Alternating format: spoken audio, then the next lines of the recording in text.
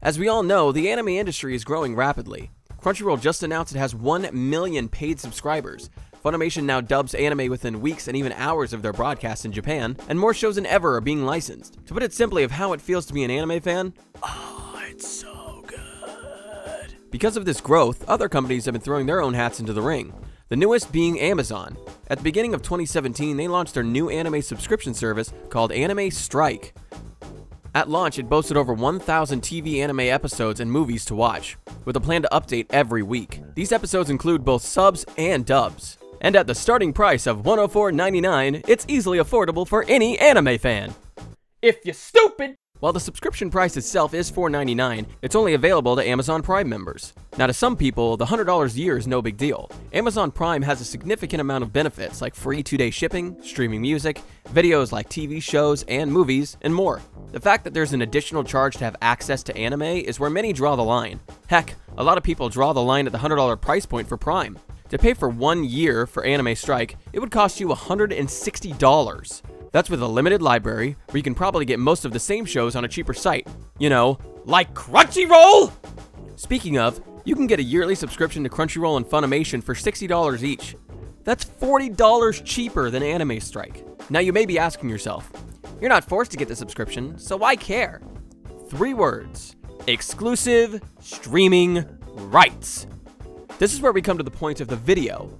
Recently, Sentai Filmworks has announced multiple new spring season acquisitions, where a majority of them are going to be exclusive to AnimeStrike. These include anticipated shows like Armed Girls, Machiavellianism, Sagrada Reset, and even...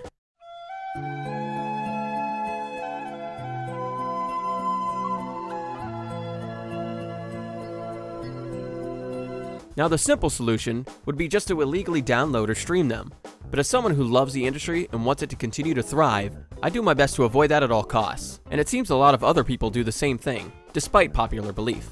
I've seen numerous posts, tweets, and comments of fans saying how disappointed that they'll have to wait for the release of their show or until it becomes available on another streaming service.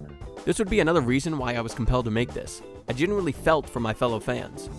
Many ask, why would Sentai do this despite the predictable backlash that it would receive? AnimeStrike is a new service, and it didn't get much of a chance to grab anything from the winter season.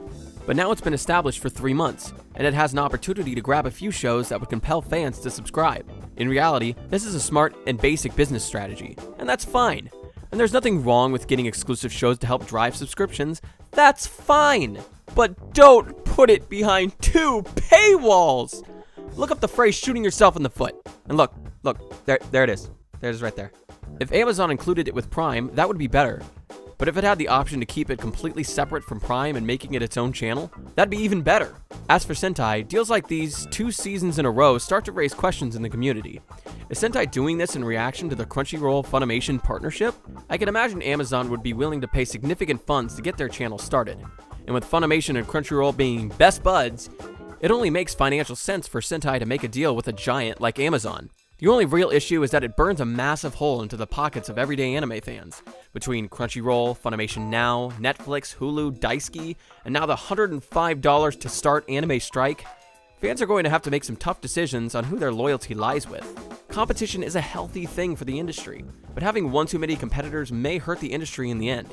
Having too many options could lead to frustration, which may drive some to just head to a free site to watch whatever series they'd like to see.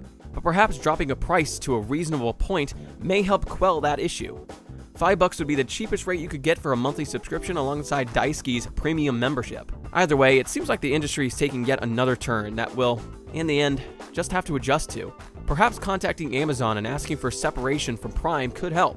Seeing enough feedback may have them rethink their business strategy. Personally, I'm disappointed on Sentai's decision and may have to skip a show or 2.